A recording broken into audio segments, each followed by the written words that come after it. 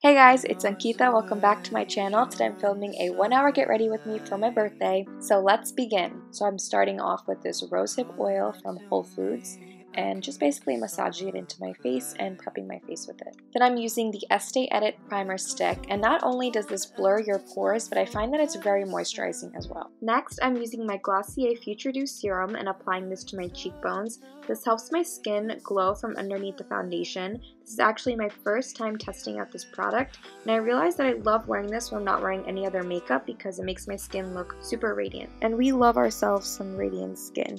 So speaking of, I'm going in with the Glossier Perfecting Skin Tint as my tinted moisturizer today. If you've been watching my videos, you know that I've been obsessed with this product ever since I bought it. It gives you an even skin tone while still staying true to your skin texture. If you know, you know.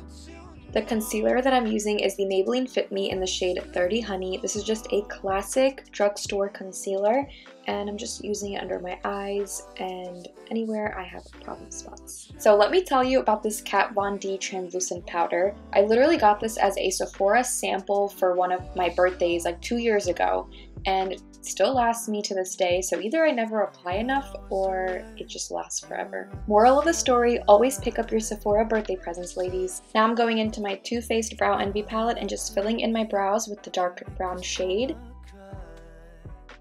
Then with the setting wax, I'm taking a brow brush and just combing upwards to set the brow hairs in place.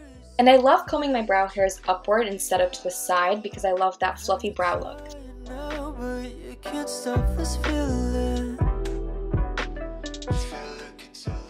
And now that our brows are on fleek, we're moving on to the next step, which is the eyeshadow. So I'm actually going into the Park Ave Princess palette by Tarte, and I'm taking the shade Angle, and I'm using that as my eyeshadow in the crease.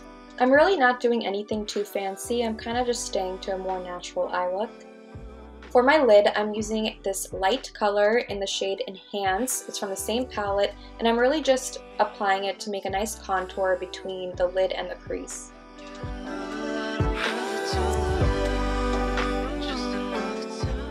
Now I'm using my Estee Lauder eyeliner brush to wing my eyeliner, but I'm actually using the brow shade that I use, so it's kind of more soft and subtle. Using the ELF Matte Magic Mist and Set Setting Spray, I'm spraying my face so that my face makeup is locked and loaded. This Huda Beauty Nude palette is just the prettiest palette ever, so I'm taking this super cute purpley shade and just adding a liner above where I already placed that sultry eyeliner. This glitter wing is just going to give my makeup some character since I decided to go on a very natural look today.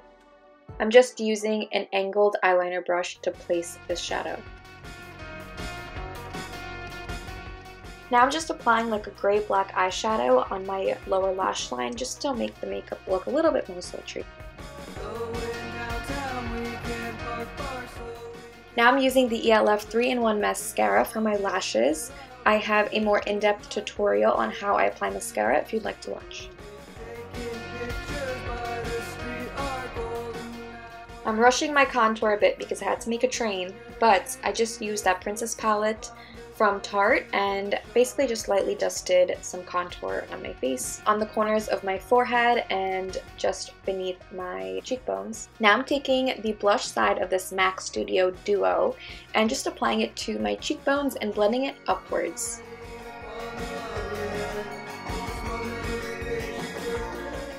Taking my Clinique Chubby Stick highlighter and applying it to the bridge of my nose and all the places that I normally apply highlighter.